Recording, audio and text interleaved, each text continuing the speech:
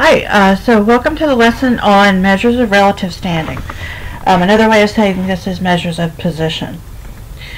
So in this one, we look at how one observation ranks relative to the others. And two ways we do that, we look at z-scores and percentiles. And we've already seen both of those, really. So measures of position are especially useful when you're comparing two values on different scales, like if you're looking at ACT scores versus SAT scores. How do you know which one is a higher score?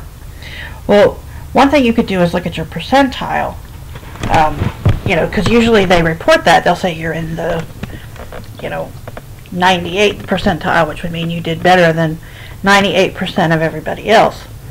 But one way you can do that would be z-scores. And we've seen z-scores before, twice. We've seen them with the empirical rule, and we've also seen them with normal probabilities. Z-scores are just the number of standard deviations above or below the mean an observation lies. So if your z-score is 1, that means you're one standard deviation above the mean, whereas a z-score of -1 means you're one standard deviation below the mean. So negative values mean below the mean, positive values mean above the mean.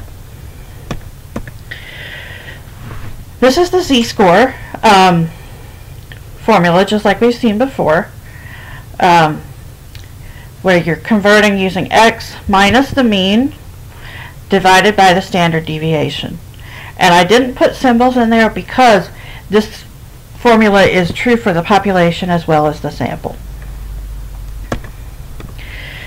So here's the example that we saw a minute ago. So the mean SAT score is about 1,500 on a scale of up to 2,400. And the standard deviation is about 300. So this student's score was 1850. So we would take the 1850 that he scored minus the mean, the 1,500, divided by 300, which gives you 1.6667, so he scored 1 2/3 standard deviations above the mean. For the ACT score, those means the mean is about 21 and the standard deviation is about 4.7.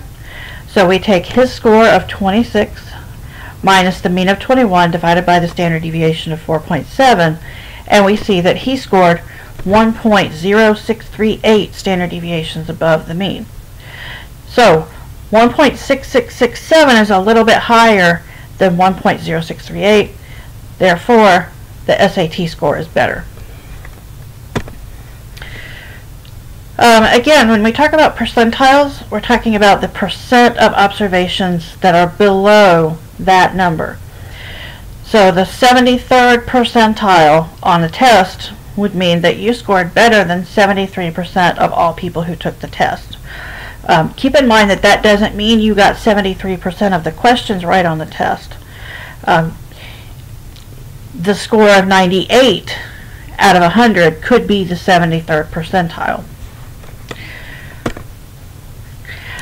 So let's talk about some specific percentiles. The 25th percentile is called the first quartile, which is shown as Q1. The 75th percentile is the third quartile, which is Q3. And we talk about the interquartile range as well, which is just Q3 minus Q1. So by the way, the second quartile would be the 50th percentile, which is the median. So we use these quartiles to determine which values are outliers.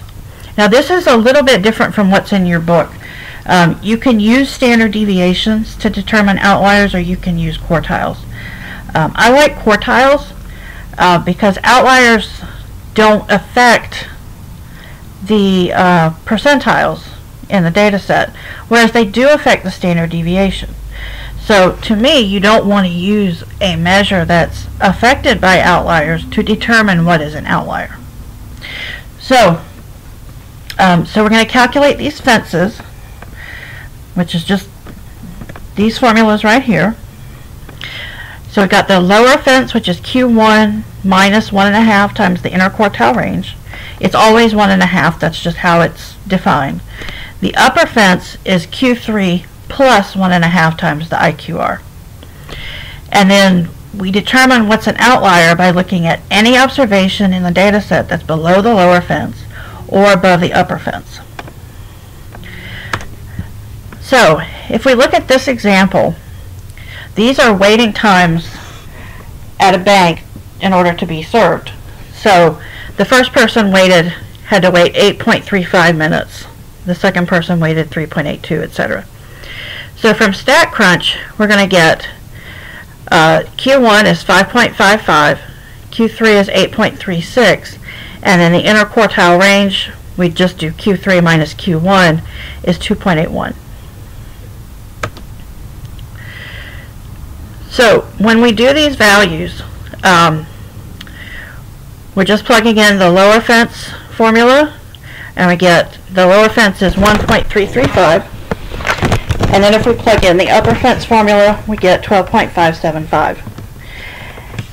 And so any data points that are below 1.335, so we're going to look through our data set and see, and yes, we do have one observation that is below that value. That's going to be an outlier then.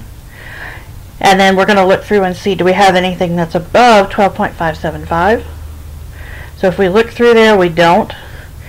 So we don't have any outliers on the high side, but we do have one on the low side.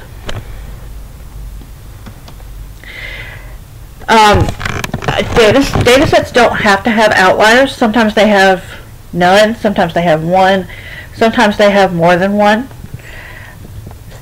In the data sets we're going to see they're small data sets, so I wouldn't expect more than about 2. So if you get a lot of outliers, you might start thinking that maybe you've done something wrong. So, by the way, what do we do with outliers in a data set? Some people want to just throw them out. One rule of thumb is look at the outlier to see if it's the result of an error. So for example, if you're asking how many minutes or how many hours of TV somebody watches in a day, and they say 30, you know that's got to be an error, because you can't watch 30 hours of TV in a day. That person probably thought you were asking minutes. So if it's an error, throw it out, otherwise keep it. That's kind of what I go by. So now let's look at box plots. A box plot shows the median, quartiles, outliers, and then the min and max within the fences. The one we're doing in your book is called the modified box plot because it shows the outliers. Okay, so make sure you're doing the modified box plot if you're looking at it in your textbook. So I use StatCrunch to make this box plot here. These are the waiting times. You can see down here this dot means the outlier, and here are the features here. So this line here represents Q1, this line here is the median, and this line here is Q3. Okay, so those lines always represent Q1, the median, and Q3. Now out here we draw the whiskers out as far as the smallest and lowest observations that are not outliers. So you take out the outlier and then draw the whiskers as far as you have left. And then you put your outlier there as a dot. Okay? So if you look at this box plot, you can see some information about the distribution. You can see where the middle 50% of the data is. You can see the outlier, and then you can see where the rest of the data is. It is nice to look at side-by-side box plots.